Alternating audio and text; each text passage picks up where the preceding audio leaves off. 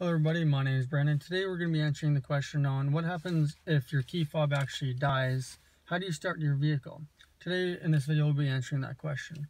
So just to demonstrate it, this is what we're going to do. We're going to take the key fob out, pop that back part out, if it cooperates with me. Oh, perfect.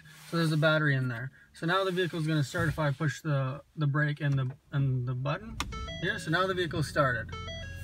So now we know it works. Now we're going to turn the vehicle off. But now we're going to pop that battery out to simulate a dead battery.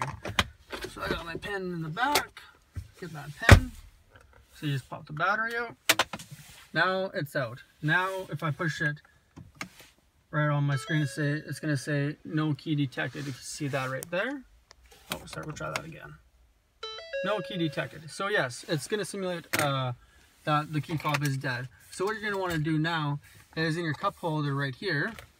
So if you pull this out, this little plastic thing, and you put your key fob right there, and now we'll try it again.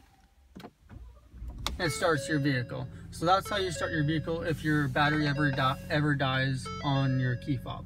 That was a quick video. My name is Brandon. If you have any other questions, please give us a call at 250-423-9211. Thank you.